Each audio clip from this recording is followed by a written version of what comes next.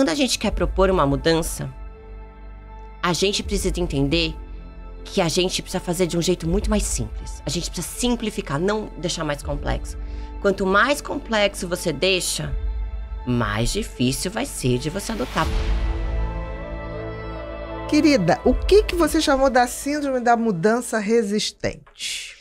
É que eu criei esse nome para ser uma mas eu acho metáfora. Ótimo. Né? Para ser uma metáfora. Que eu falo que assim, a gente tem na biologia, por exemplo, a resistência à insulina, a resistência a antibiótico. O que é? Quando você expõe a sua biologia a algo por um tempo excessivo, o organismo começa a ficar meio surdo para aquilo, né? Então, no caso da insulina, com aquele tem padrão. tanta glicose que aquela quantidade de insulina, a célula já não escuta mais, né? A dona insulina vai lá bater, ela fala, não escuta. E no caso dos antibióticos, você toma tanto antibiótico que as bactérias falam assim, opa! Não, já ri, né? Ela vem. Opa, tempero, orégano. Ele tá achando que a gente não conhece ele. Então, e eu falo que em mudança de comportamento acontece a mesma coisa. Cérebros que se acostumam a fracassar, ou seja, você tenta implementar uma dieta, não consegue, tenta de novo, não consegue. E não consegue, gente, eu tô falando assim, 3 meses de dieta não é algo que seu cérebro entende como uma mudança de comportamento. Você não se tornou um novo ser humano. É o início de uma possibilidade de mudança. Exatamente. E principalmente quando você tá fazendo isso através da força de vontade, da rigidez e da disciplina. Porque essas 3 são o conjuntinho da não mudança efetiva. Do controle. Porque quando você mudou, você não precisa de força de vontade, nem disciplina, nem rigidez. Você simplesmente sabe por quê. Você é. Isso que é mudança. Eu brinco que assim, por exemplo, quer ver uma mudança interessante de você implementar na sua vida pra você entender o que é uma mudança de hábito? Começa a beber um copo d'água todo dia quando você acorda de manhã. Você vai ver que daqui a um tempo você vai sentir sede. De manhã. Você não precisa mais intencionalmente fazer e buscar o copo de água. O seu organismo vai falar pra você, hora do copo de água. E aí, você mudou. E a gente tem esse problema. Então, assim, a gente tenta implementar uma dieta, fracassa, porque não sabe o como, né? Então, pega lá a dieta da blogueirinha, vou fazer essa. Aí vai no nutricionista, não, agora eu vou fazer essa, agora eu vou fazer essa. Vai mudando o tempo todo. Exato. E aí, fracassa. Então, o que acontece? Quando você propõe uma mudança pro seu cérebro, é um dispêndio energético, né?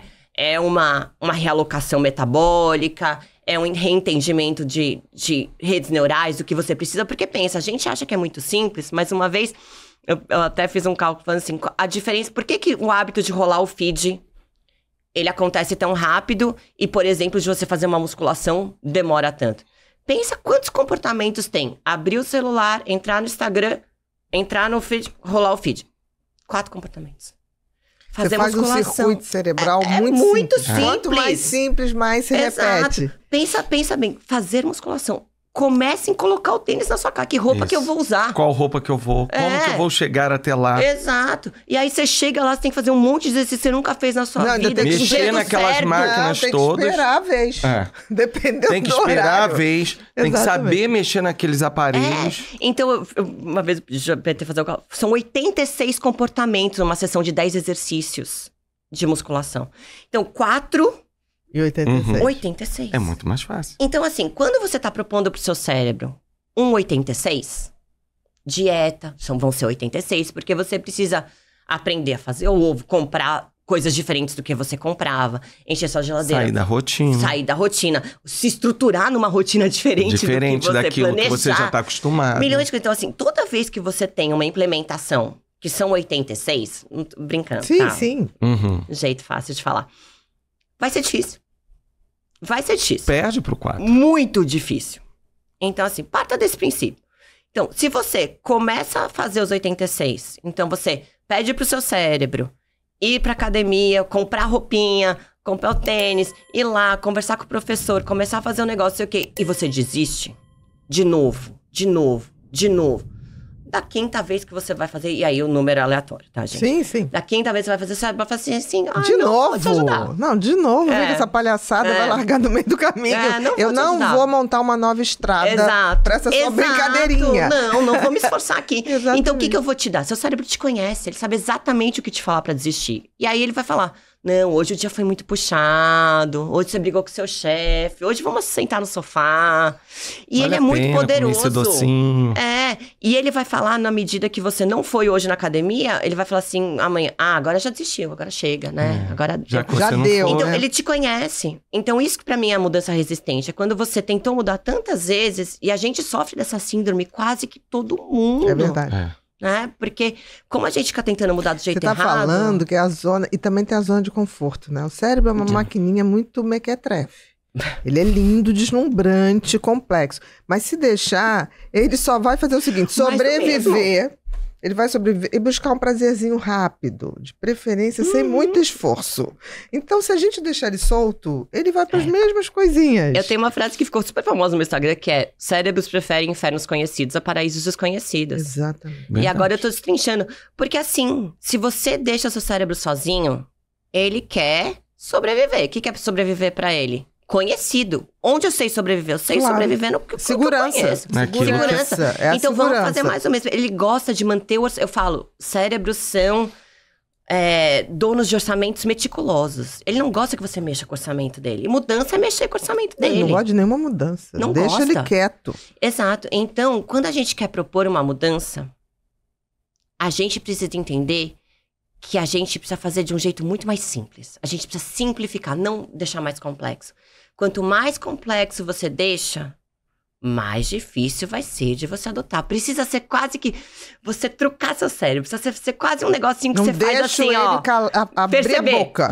Não deixa ele perceber que eu tô mudando. Exato. Eu vou fazendo tão sorrateiramente que ele vai falar, e quando você vê, já foi. Uma coisa fantástica. Por exemplo, quando eu vou fazer atividade física, o dia que eu vou sair de manhã, eu já deixo a roupa pronta de véspera, minha mãe. Enquanto eu tô escovando o dente, eu distraio ele escovando o dente. Eu já tô botando e vou e saio. Não dá tempo. Aí no carro, ele ainda tá assim, mas tá frio. Tá frio hoje, você notou que vai chegar frio. Atrasado, hein? Aí eu falo, aí ligo o rádio, boto uma música bem alta. Eu falo, cala a boca.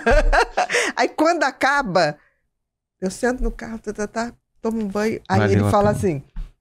foi bom. Que bom que a gente foi. Que bom que a gente... Falei pra gente ir. Exatamente. É quase uma coisa esquizofrênica. Eu falo, tem a minha consciência e tem ele. Aí a gente fica entrando num acordo, entendeu? Total. Eu tenho uma música... A gente tem que fazer esses truques, gente. Não acha que você é mais esperto que o seu cérebro. Não é. Ele é muito mais esperto que você.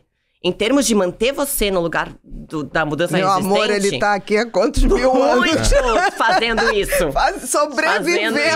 Sobrevivendo e buscando prazeres. Eu tenho uma música que eu gosto muito. Toda vez que eu começo... acho que hoje eu não vou... Eu boto a música porque já sabe, que música é essa? Olha chama Unwritten. Unwritten. Você conhece, Bru? Que o Bru é o menino das músicas. Não, você conhece... Se não conhece, vê aí. Porque... É incrível essa música, é uma música muito legal. Porque a gente vai botar na nossa lista. Que a gente, todo dia antes de começar as gravações, a gente tira umas fotos muito doidas.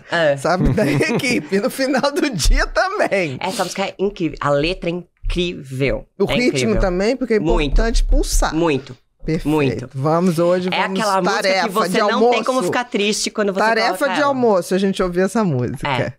Perfeito. Mas eu acho que é isso, né? Quando a gente tá trabalhando com esse cérebro que tá resistente a mudanças, é importante que você não bata de frente.